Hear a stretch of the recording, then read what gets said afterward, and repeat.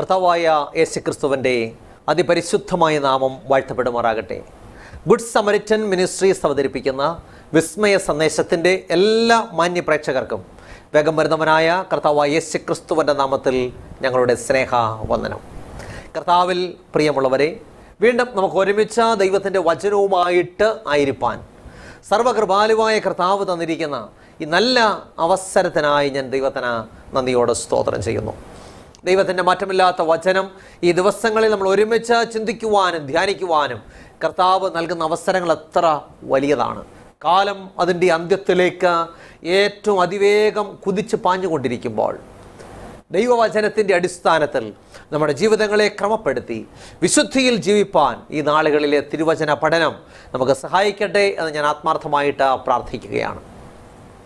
നാം ഈ ദിവസങ്ങളിൽ ചിന്തിച്ചുകൊണ്ടിരിക്കുന്ന വിഷയം യേശു ആരാണ് എന്നുള്ള വിഷയമാണല്ലോ. കഴിഞ്ഞ 8 എപ്പിസോഡുകളായിട്ട് ഈ വിഷയം നാം തുടർച്ചയായിട്ട് ചിന്തിച്ചുകൊണ്ടിരിക്കുകയാണ്. ഇന്ന് നാം വീണ്ടും തുടർച്ചയായിട്ട് ചില എപ്പിസോഡുകൾ കൂടെ ഈ വിഷയത്തെക്കുറിച്ച് ചിന്തിക്കുവാനായിട്ട് ആഗ്രഹിക്കുകയാണ്. നമുക്ക് വളരെ പ്രാർത്ഥനയോടെ ദൈവസന്നിധിയിലായിരിക്കാം. നിങ്ങളെല്ലാവരും വളരെ നേരത്തെ തന്നെ ഈ പ്രോഗ്രാം കാണുവാൻ തക്കവണ്ണം ജാഗ്രതയോടെ ആയിരിക്കുന്നത് ഓർത്ത് ഞാൻ ദൈവത്തിന് സ്തോത്രം ചെയ്യുന്നു. പ്രാർത്ഥനയോടെ നമുക്ക് ഇന്നത്തെ എപ്പിസോഡിലേക്ക് വരാം. ഇന്നത്തെ എപ്പിസോഡിലെ ചിന്തയ്ക്ക് ആധാരമായിട്ട് നമുക്കൊരു വാക്യം വിശുദ്ധ വേദപുസ്തകത്തിൽ നിന്നും വായിക്കാം. യോഹന്നാൻ്റെ സുവിശേഷം 3-ാം അധ്യായം അതിൻ്റെ 16-ാമത്തെ വാക്യം. യോഹന്നാൻ്റെ സുവിശേഷം 3-ാം അധ്യായം 16-ാമത്തെ വാക്യം.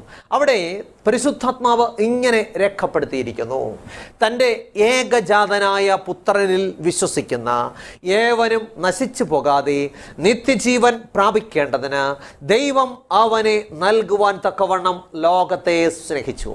ദൈവത്തിന് സ്തോത്രം. വിശുദ്ധ വേദപുസ്തകത്തിലെ ഏറ്റവും പരമപ്രധാനമായിട്ടുള്ള ഒരു വാക്യമാണ് നാം വായിച്ചത്. തൻ്റെ ഏകജാതനായ പുത്രനിൽ വിശ്വസിക്കുന്ന ഏവനും നശിച്ചു പോകാതെ നിത്യജീവൻ പ്രാപിക്കേണ്ടതിന് ദൈവം അവനെ നൽകുവാൻ തക്കവണ്ണം ലോകത്തെ സ്നേഹിച്ചു. ദൈവത്തിന് സ്തോത്രം. അപ്പോൾ യേശു ആരാണ് എന്ന ചോദ്യത്തിന് വിശുദ്ധ വേദപുസ്തകം വളരെ വ്യക്തമായിട്ട് നൽകുന്ന മറുപടിയാണ് നാം വായിച്ച കേട്ടത്. ഇന്ന് ധാരാളം ഉപദേശ പിശകുകൾ ഉള്ള ഒരു ലോകത്തിലാണ് ഞാനും നിങ്ങളും ജീവിക്കുന്നത്. ദുരുപദേശങ്ങളുടെ ചിലന്തിവലകൾ കെട്ടി കെണിയൊരുക്കി കാത്തിരിക്കുന്ന സാത്താൻ്റെ തന്ത്രങ്ങളിൽ കുടുങ്ങി അനേകർ കറങ്ങി വീഴുന്ന ഒരു കാലഘട്ടത്തിലാണ് ഞാനും നിങ്ങളും ജീവിക്കുന്നത്. കാലം മാറുന്നതിനനുസരിച്ച് തിന്മയുടെ ശക്തികൾ പുതിയ തന്ത്രങ്ങളും വേഷങ്ങളുമായിട്ട് ചുവട് മാറ്റുന്നു. നിർദോഷമെന്ന് നാം കരുതുന്ന പല മേഖലകളിൽ പോലും തന്ത്രപരമായി ഇന്ന് പിശാച് കടന്നു കൂടിയിരിക്കുകയാണ്. ഫാഷൻ്റെയും പരിഷ്കാരത്തിൻ്റെയും സാങ്കേതിക വിദ്യയുടെയും ഒക്കെ മറപറ്റി തിന്മയുടെ ശക്തികൾ ഇന്ന് പാവം ജനങ്ങളെ കെണിയിലാക്കി കൊണ്ടിരിക്കുന്ന ഒരു കാലഘട്ടം. ഇന്ന് ദൈവമക്കൾ വളരെ കരുതിയിരിക്കേണ്ട ഒരു കാലഘട്ടമാണ്. കർത്താവായ യേശു ക്രിസ്തുവിലൂടെ മാത്രമേ നമുക്ക് ഈ തിന്മയുടെ ശക്തികളെ അതിജീവിക്കുവാനായിട്ട് സാധ്യമായി തീരുകയുള്ളൂ. അപ്പോൾ യേശു ക്രിസ്തു ആരാണ് എന്ന ചോദ്യത്തിന് വിശുദ്ധ വേദപുസ്തകം നമുക്ക് നൽകുന്ന വ്യക്തമായ മറുപടി: യാതൊരു അർഹതയും ഇല്ലാതിരുന്ന നമ്മുടെ മേൽ ചൊരിഞ്ഞ ദൈവത്തിൻ്റെ അളവറ്റ കൃപയാണ് കർത്താവായ യേശു ക്രിസ്തു. ദൈവത്തിന് സ്തോത്രം. അപ്പോൾ യേശു ആരാണ്? യാതൊരു അർഹതയും ഇല്ലാതിരുന്ന നമ്മുടെ മേൽ ചൊരിഞ്ഞ ദൈവത്തിൻ്റെ അളവറ്റ കൃപയാണ് കർത്താവ്. അതുകൊണ്ട് വചനം പറയുന്നത് തൻ്റെ ഏകജാതനായ പുത്രനിൽ വിശ്വസിക്കുന്ന ഏവനും നശിച്ചു പോകാതെ നിത്യജീവൻ പ്രാപിക്കേണ്ടതിന് ദൈവം അവനെ, യേശുവിനെ നൽകുവാൻ തക്കവണ്ണം ഈ ലോകത്തെ സ്നേഹിച്ചു. എഫെസ്യ ലേഖനം 2-ാം അധ്യായം അതിൻ്റെ 8-ാമത്തെ വാക്യത്തിൽ ഇപ്രകാരം രേഖപ്പെടുത്തി. 2:8 വായിക്കുന്നു: കൃപയാലല്ലോ നിങ്ങൾ വിശ്വാസം മൂലം രക്ഷിക്കപ്പെട്ടിരിക്കുന്നത്, അതിനും നിങ്ങൾ കാരണമല്ല, ദൈവത്തിൻ്റെ ദാനം അത്രയാകുന്നു. ആരും പ്രശംസിക്കാതിരിപ്പാൻ പ്രവർത്തികളും കാരണമല്ല. അപ്പോൾ കർത്താവായ യേശുക്രിസ്തുവിൻ്റെ കൃപയാണ് നമ്മെ രക്ഷയിലേക്ക് നയിക്കുന്നത്. അപ്പോൾ മനുഷ്യവർഗത്തിന് ദൈവം തമ്പുരാൻ തന്നിരിക്കുന്ന അളവറ്റ കൃപയാണ് കർത്താവായ യേശുക്രിസ്തു എന്ന നല്ല ദാനം. അപ്പോൾ നമുക്ക് പൊതുവെ സംശയമുണ്ടാകും, എന്താണ് ഈ കൃപ? കൃപ എന്താണെന്ന് ചോദിച്ചാൽ, നാം അർഹിക്കുന്നത് നമുക്ക് തരാതിരിക്കുകയും നാം അർഹിക്കാത്തത് നമുക്ക് തരികയും ചെയ്യുന്നതാണ് ദൈവത്തിൻ്റെ അളവറ്റ കൃപ. മനസ്സിലായില്ല? നാം അർഹിക്കുന്നത് നമുക്ക് തരാതിരിക്കുകയും നാം അർഹിക്കാത്തത് നമുക്ക് തരികയും ചെയ്യുന്നതാണ് ദൈവത്തിൻ്റെ കൃപ. എന്താണ് നാം അർഹിക്കുന്നത്? പാപത്തിൻ്റെ ശമ്പളമായ നിത്യ മരണമാണ് നാം അർഹിക്കുന്നത്. എന്നാൽ അത് നമുക്ക് തരാതിരിക്കുകയും നാം അർഹിക്കാത്ത രക്ഷയെന്ന വലിയ ദാനം നമുക്ക് തരികയും ചെയ്യുന്നതാണ് ദൈവത്തിൻ്റെ കൃപ. ദൈവത്തിന് സ്തോത്രം. അപ്പം ദൈവസ്നേഹത്തിൽ നിന്നാണ് ഈ കൃപ രൂപം കൊള്ളുന്നത് എന്ന് നമുക്ക് മനസ്സിലാക്കുവാനായിട്ട് സാധിക്കും. റോമാലേഖനം അതിൻ്റെ 5-ാം അധ്യായം 8-ാമത്തെ വാക്യത്തിൽ ഇങ്ങനെ വായിക്കുന്നു. റോമർ 5:8, ക്രിസ്തുവോ നാം പാപികളായിരിക്കുമ്പോൾ തന്നെ നമുക്ക് വേണ്ടി മരിക്കയാൽ ദൈവം തനിക്ക് നമ്മോടുള്ള സ്നേഹത്തെ പ്രദർശിപ്പിക്കുന്നു. എന്താ മനസ്സിലായി? ക്രിസ്തുവോ നാം പാപികളായിരിക്കുമ്പോൾ തന്നെ നമുക്ക് വേണ്ടി മരിക്കയാൽ ദൈവം തനിക്ക് നമ്മോടുള്ള സ്നേഹത്തെ പ്രദർശിപ്പിക്കുന്നു. അപ്പോൾ ആർക്കാണ് ഈ കൃപ ആവശ്യമായിരിക്കുന്നത്? പാപിക്കാണ് കൃപ ആവശ്യമായിരിക്കുന്നത്. ഇന്ന് ധാരാളം സഭാ വിഭാഗങ്ങൾ ഈ ഭൂമിയുടെ പരപ്പിലുണ്ട്. ഓരോരുത്തരും എന്താ അവകാശപ്പെടുന്നത്? ഞാൻ ആ കാരനാണ്, ഞാൻ ഈ കാരനാണെന്നൊക്കെ അവകാശപ്പെട്ടുകൊണ്ട് മനുഷ്യൻ തങ്ങളായിരിക്കുന്ന ചുറ്റുപാടുകളെക്കുറിച്ച് അഭിമാനിക്കാറുണ്ട്. എന്നാൽ പറയട്ടെ, ഒരു കാരനായിട്ടും ആരും ഈ ഭൂമിയിൽ ജനിക്കുന്നില്ല. എല്ലാവരും പാപികളായിട്ടാണ് ജനിക്കുന്നത്. മനുഷ്യൻ പാപിയാണെന്ന് വിശുദ്ധ വേദപുസ്തകം അടിവരയിട്ട് പ്രസ്താവിക്കുന്നു. റോമാലേഖനം അതിൻ്റെ 3-ാം അധ്യായം 23-ാമത്തെ വാക്യം. റോമാലേഖനം 3-ാം അധ്യായം അതിൻ്റെ 23-ാമത്തെ വാക്യം. അവിടെ ഇങ്ങനെ വായിക്കുന്നു, ഒരു വ്യത്യാസവുമില്ല, എല്ലാവരും പാപം ചെയ്ത് ഒരുപോലെ ദൈവ തേജസ്സില്ലാത്തവരായി തീർന്നു.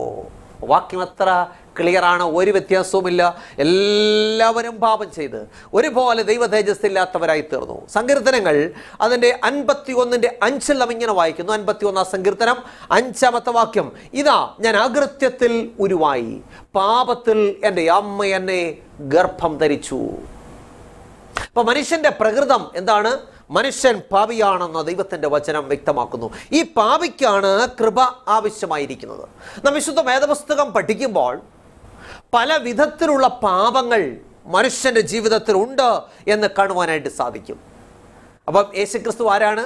മനുഷ്യൻ്റെ എല്ലാവിധ പാപങ്ങൾക്കും വേണ്ടി ദൈവത്താൽ നൽകപ്പെട്ട, പരിഹാരമായിട്ട് നൽകപ്പെട്ട ദൈവത്തിൻ്റെ ദാനമാണ് കർത്താവായ യേശുക്രിസ്തു. അപ്പം നമ്മുടെ ജീവിതത്തിലുള്ള പലവിധമായിട്ടുള്ള പാപങ്ങൾ എന്താണെന്ന് നമുക്കൊന്ന് പരിശോധിക്കാം. ഈ പാപങ്ങൾക്ക് യേശു എങ്ങനെ പരിഹാരം വരുത്തുന്നു? നാം തിരുവചനം പഠിക്കുമ്പോൾ മനുഷ്യനിൽ പല വിധത്തിലുള്ള പാപങ്ങൾ ഉണ്ട് എന്ന് കാണുവാനായിട്ട് നമുക്ക് സാധിക്കും. യോഹന്നാന്റെ ലേഖനം 1-ാം ലേഖനം 1 യോഹന്നാൻ അതിൻ്റെ 3-ാം അധ്യായം 4-ാമത്തെ വാക്യം ഇങ്ങനെ വായിക്കുന്നു. 1 യോഹന്നാൻ 3:4, പാപം ചെയ്യുന്നവനെല്ലാം അധർമ്മവും ചെയ്യുന്നു, പാപം അധർമ്മം തന്നെ. അപ്പൊ ദൈവകൽപ്പന അറിഞ്ഞുകൊണ്ട് ലംഘിക്കുന്നത് പാപമാണ്. ഒന്നാമതായിട്ട് മനുഷ്യ ജീവിതത്തിലുള്ള പാപം അറിഞ്ഞുകൊണ്ട് നാം ദൈവകൽപ്പന ലംഘിക്കുന്നത് പാപമാണ്. അതാ 1 യോഹന്നാൻ 3:4 വായിച്ചത്, പാപം ചെയ്യുന്നവനെല്ലാം അധർമ്മവും ചെയ്യുന്നു, പാപം അധർമ്മം തന്നെ. Whosoever committeth sin also transgresseth the law, for sin is the transgression of the law. എന്ന് പറഞ്ഞാൽ ദൈവത്തിൻ്റെ കൽപ്പന ലംഘിക്കുന്നതാണ് പാപം. എന്നാൽ ദൈവകൽപ്പന ലംഘിക്കുന്നത് പാപമാണെന്ന് അറിഞ്ഞിട്ടും അറിഞ്ഞുകൊണ്ട് പാപം ചെയ്യുന്നവർ ഉണ്ട്. ഇപ്പം നമ്മൾ പലരും ചെയ്യുന്നത് തെറ്റാണെന്ന് മനസ്സിലാക്കിയിട്ടും അറിഞ്ഞുകൊണ്ട് പാപം ചെയ്യാറുണ്ട്, അല്ലേ? ദാവീദ് രാജാവിനെ കുറിച്ച് പഠിക്കുമ്പോൾ ബത്ശേബയുമായിട്ട് തെറ്റായ ബന്ധത്തിൽ ദാവീദ് ഏർപ്പെട്ടപ്പോൾ അത് അറിഞ്ഞുകൊണ്ട് ചെയ്ത പാപമായിരുന്നു. ശരിയല്ലേ? വ്യഭിചാരം ചെയ്യരുത് എന്ന ദൈവത്തിൻ്റെ വചനം വ്യക്തമായിട്ട് പറയുമ്പോൾ അത് തെറ്റാണെന്ന് അറിയാമായിരുന്നിട്ടും ദാവീദ് ബത്ശേബയുമായിട്ട് തെറ്റായ ബന്ധത്തിൽ ഏർപ്പെട്ടപ്പോൾ അത് അറിഞ്ഞുകൊണ്ട് ചെയ്യുന്ന പാപമായിട്ട് മാറി. അതുകൊണ്ട് ദാവീദ് ഇപ്രകാരം പ്രാർത്ഥിച്ചത്. നമ്മൾ സങ്കീർത്തനങ്ങൾ പുസ്തകം 51-ാം സങ്കീർത്തനം അതിൻ്റെ 3-4 വാക്യങ്ങളിൽ ദാവീദ് ഇപ്രകാരം പ്രാർത്ഥിക്കുന്നു. 51 സങ്കീർത്തനം 51-ന്റെ 3-4 വാക്യങ്ങൾ, എൻ്റെ ലംഘനങ്ങളെ ഞാൻ അറിയുന്നു, എൻ്റെ പാപം എപ്പോഴും എൻ്റെ മുമ്പിൽ ഇരിക്കുന്നു, നിന്നോട് തന്നെ ഞാൻ പാപം ചെയ്തു, നിനക്കനിഷ്ടമായുള്ളത് ഞാൻ ചെയ്തിരിക്കുന്നു. അപ്പോൾ ദാവീദ് താൻ ചെയ്ത പാപത്തെക്കുറിച്ച് അനുതപിച്ച് പറയുകയാണ്, എൻ്റെ ലംഘനങ്ങളെ ഞാൻ അറിയുന്നു, എൻ്റെ പാപം എപ്പോഴും എൻ്റെ മുമ്പിൽ ഇരിക്കുന്നു, നിന്നോട് തന്നെ ഞാൻ പാപം ചെയ്തു, നിനക്കനിഷ്ടമായുള്ളത് ഞാൻ ചെയ്തിരിക്കുന്നു. അപ്പോൾ ഇവിടെ ദൈവകൽപ്പന ലംഘിക്കുന്നത് പാപമാണെന്ന് അറിഞ്ഞിട്ടും ദാവീദ് അങ്ങനെ ചെയ്തു. അപ്പോൾ നമ്മുടെ ജീവിതത്തിലും പലപ്പോഴും ദൈവകൽപ്പന ലംഘിക്കുന്ന പാപമാണെന്ന് അറിഞ്ഞിട്ടും നാം അറിഞ്ഞുകൊണ്ട് ദൈവകൽപ്പന ലംഘിക്കുന്നവരാണെങ്കിൽ നമ്മോട് ദൈവത്തിൻ്റെ വചനത്തിനൊരു കാര്യം പ്രത്യേകിച്ച് പറയാനായിട്ടുണ്ട്. നാം അറിഞ്ഞുകൊണ്ട് പാപം ചെയ്താൽ എന്ത് സംഭവിക്കും? എബ്രായ ലേഖനം 10-ാം അധ്യായം അതിന് 26-27 വാക്യങ്ങൾ. എബ്രായർ 10:26-27 വാക്യങ്ങൾ. സത്യത്തിൻ്റെ പരിജ്ഞാനം ലഭിച്ച ശേഷം നാം മനഃപൂർവ്വം പാപം ചെയ്താൽ ഇനി പാപങ്ങൾക്ക് വേണ്ടി ഒരു യാഗവും ശേഷിക്കാതെ ന്യായവിധിക്കായി ഭയങ്കരമായ ഒരു പ്രതീക്ഷയും എതിരികളെ ദഹിപ്പിക്കുന്ന ക്രോധാഗ്നിയുമേ ഉള്ളൂ. അപ്പോൾ വചനം എന്താ പറയുന്നത്?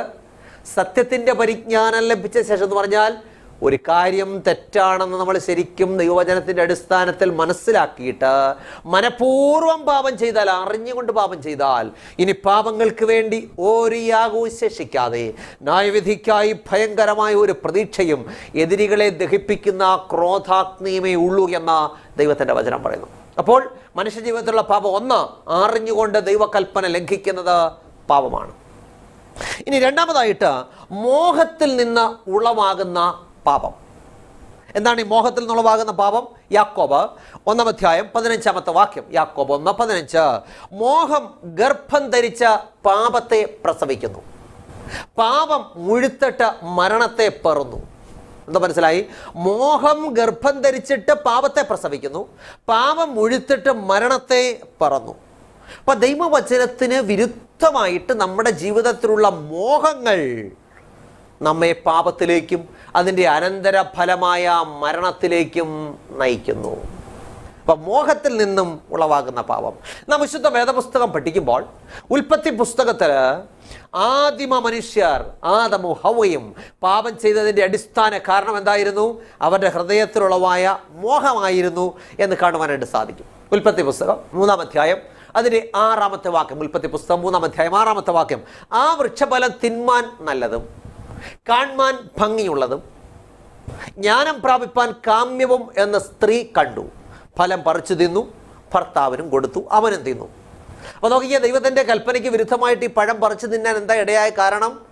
ആ വൃക്ഷഫലം തിന്മാൻ നല്ലതും കാൺമാൻ ഭംഗിയുള്ളതും ജ്ഞാനം പ്രാപിപ്പാൻ കാമ്യവുമെന്ന് സ്ത്രീ കണ്ടു. ഇപ്പം കൺമോഹം. അപ്പോൾ മനുഷ്യൻ്റെ ജീവിതത്തിൽ മോഹത്തിൽ നിന്നുളവാകുന്ന പാപം. ഇവിടെ തിരുവചനം മനസ്സിലാക്കിയ എന്താണ്? ഹവ്വ ഈ ഫലം കണ്ട് മോഹിച്ചു എന്നാണ്. അതായത് ഹവ്വയുടെ കൺമോഹമാണ് പാപത്തിലേക്ക് നയിച്ചത്. അപ്പം മോഹത്തിൽ നിന്നും നമ്മുടെ ജീവിതത്തിലും അനേക പാപങ്ങൾ ഉളവാകാറുണ്ട്. അപ്രകാരം ഉളവാകുന്ന പാപത്തെക്കുറിച്ച്, വളരെ പ്രധാനപ്പെട്ടൊരു പാപത്തെക്കുറിച്ച് കർത്താവ് ഇപ്രകാരം പറഞ്ഞു. മത്തായിയുടെ സുവിശേഷം 5-ാം അധ്യായം 27-28 വാക്യങ്ങൾ. മത്തായി 5, 27, 28 വാക്യങ്ങൾ. വ്യഭിചാരം ചെയ്യരുത് എന്ന് അരുളി ചെയ്തത് നിങ്ങൾ കേട്ടിട്ടുണ്ടല്ലോ. ഞാനോ നിങ്ങളോട് പറയുന്നത്, സ്ത്രീയെ മോഹിക്കേണ്ടതിന് അവളെ നോക്കുന്നവനെല്ലാം ഹൃദയം കൊണ്ടവളോട് വ്യഭിചാരം ചെയ്തു പോയി. എന്താ മനസ്സിലായി? വ്യഭിചാരം ചെയ്യരുത് എന്നൊരു കൽപ്പന ഉണ്ട്. എന്നാൽ യേശു പറയുകയാണ്, ഞാനോ നിങ്ങളോട് പറയുന്നത്, സ്ത്രീയെ മോഹിക്കേണ്ടതിന് അവളെ നോക്കുന്നവനെല്ലാം ഹൃദയം കൊണ്ട് അവളോട് വ്യഭിചാരം ചെയ്തു പോയി. ഇവിടെ വ്യഭിചാരം എന്ന പാപത്തിലേക്ക് മനുഷ്യനെ നയിക്കുന്നത് അവൻ്റെ മോഹമാണ്. ഒന്നാമതായിട്ട് അറിഞ്ഞുകൊണ്ട് ദൈവകൽപ്പന ലംഘിക്കുന്നത് പാപമാണ്.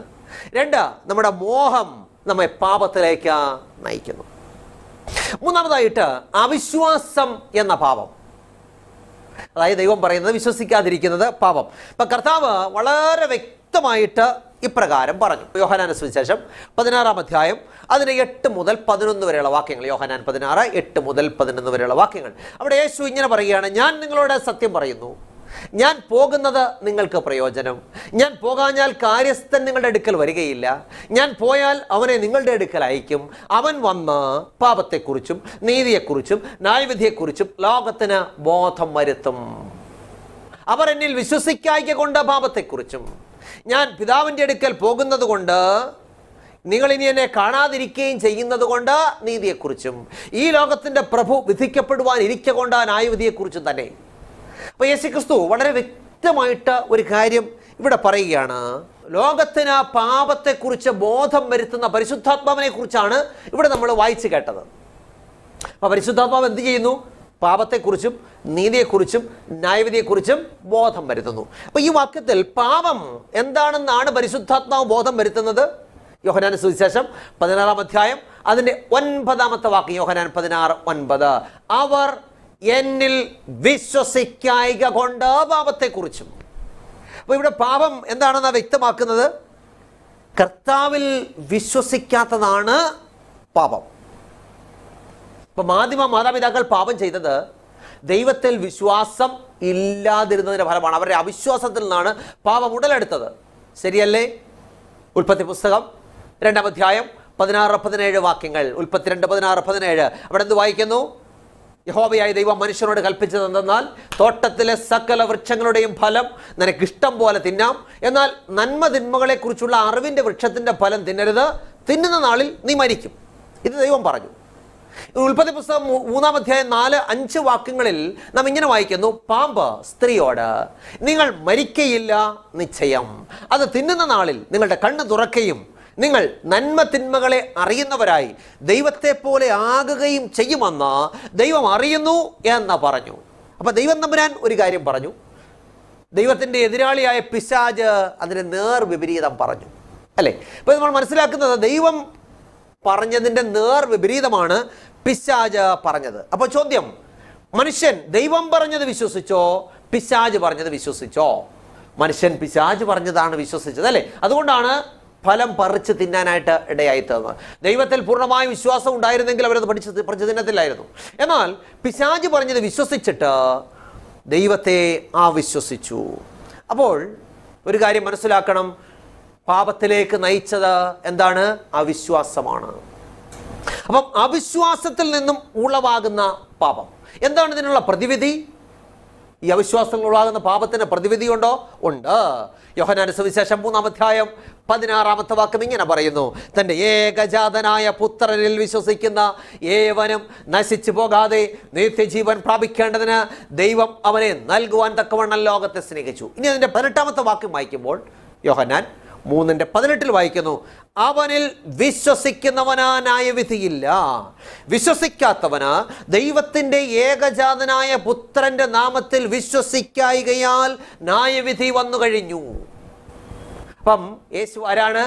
മനുഷ്യന്റെ സകല പാപത്തിൽ നിന്നും അവന് വീണ്ടെടുപ്പ് കൊടുക്കുന്ന രക്ഷകനാണ് നസറേനായ യേശു ക്രിസ്തു. അപ്പൊ എന്തെല്ലാം പാപങ്ങളാണ് മനുഷ്യനുള്ളത്? 1, അറിഞ്ഞുകൊണ്ട് ദൈവകൽപ്പന ലംഘിക്കുന്നത് പാപം. 2, അവിശ്വാസത്തിൽ നിന്നും ഉളവാകുന്ന പാപം. 3, മോഹത്തിൽ നിന്നും ഉളവാകുന്ന പാപം. ഇങ്ങനെ മനുഷ്യൻ പലവിധ പാപങ്ങൾ കടിമയാണ്. 4-മതായിട്ട് തിരുവചനം പഠിക്കുമ്പോൾ നമ്മുടെ കടമകൾ നിർവഹിക്കാത്തത് പാപമാണ്.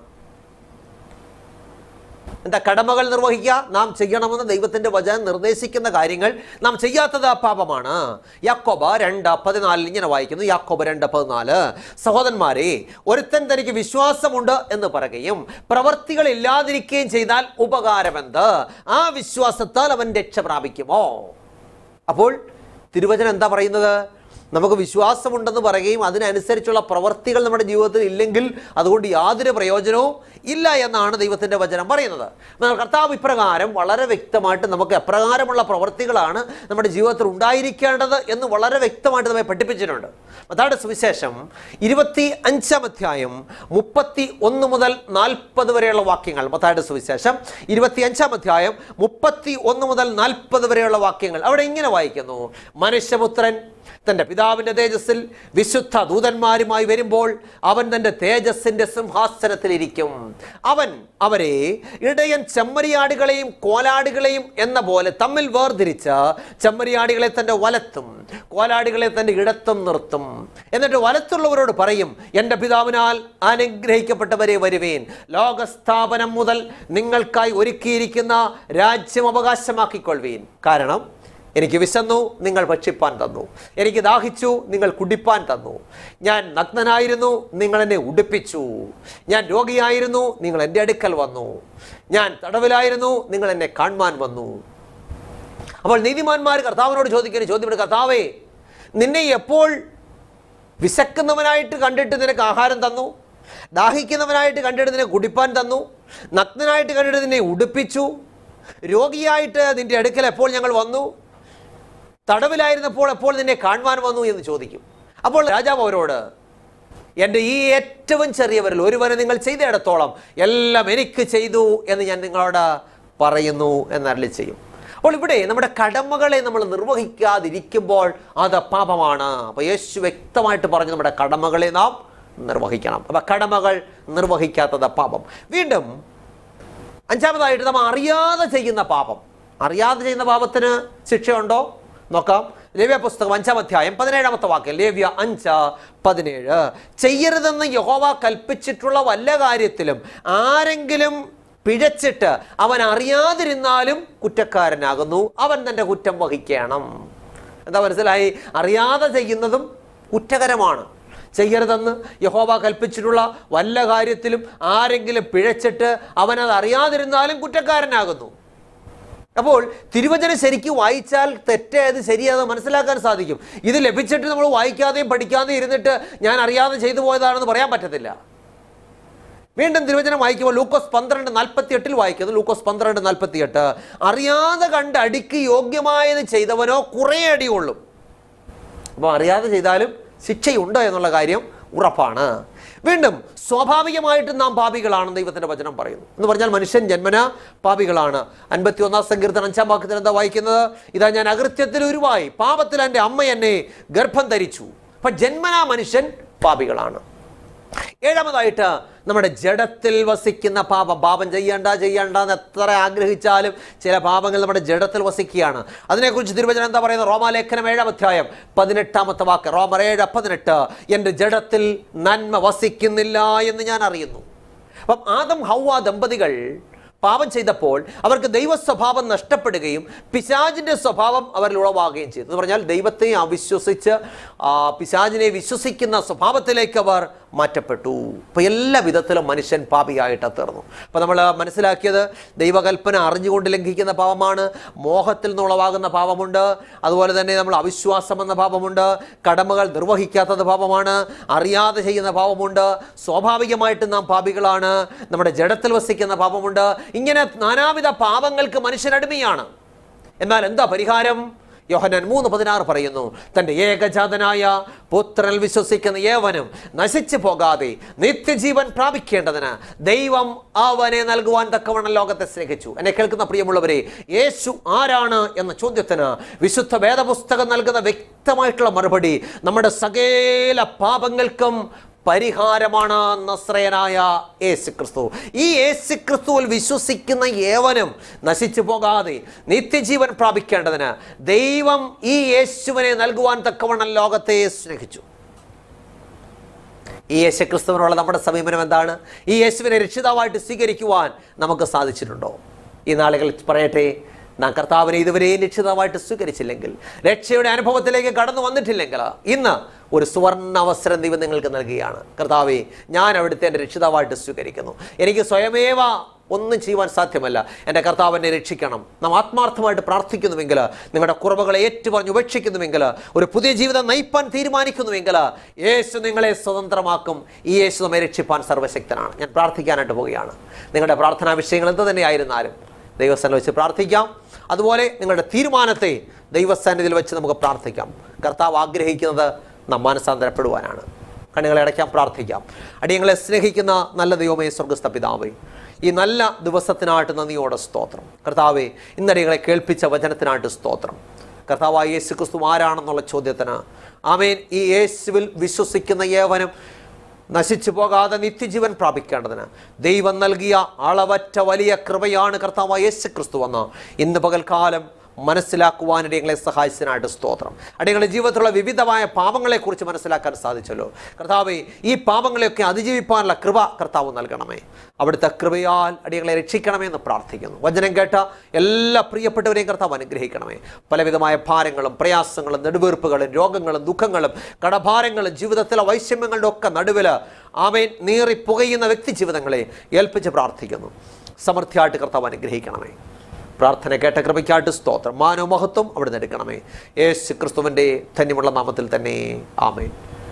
കർത്താവിൽ പ്രിയമുള്ളവരെ, ദൈവമായ കർത്താവ് നമ്മെ അനുഗ്രഹിക്കട്ടെ.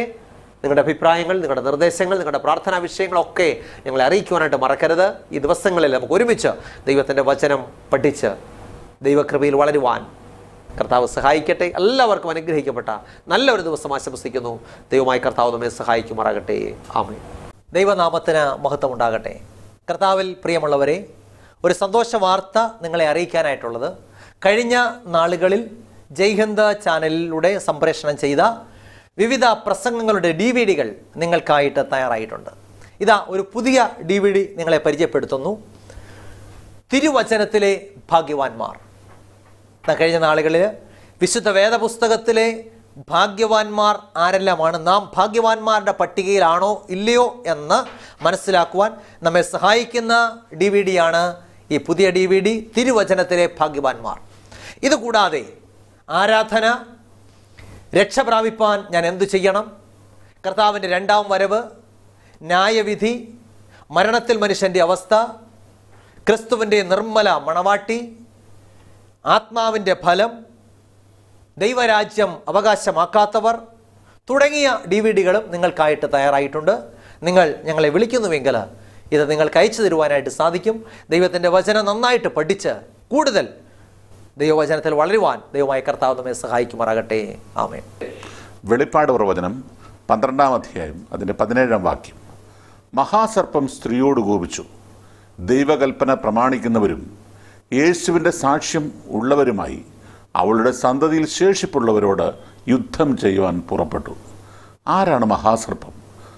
ആരാണ് സ്ത്രീ? ആരാണ് ശേഷിപ്പ്?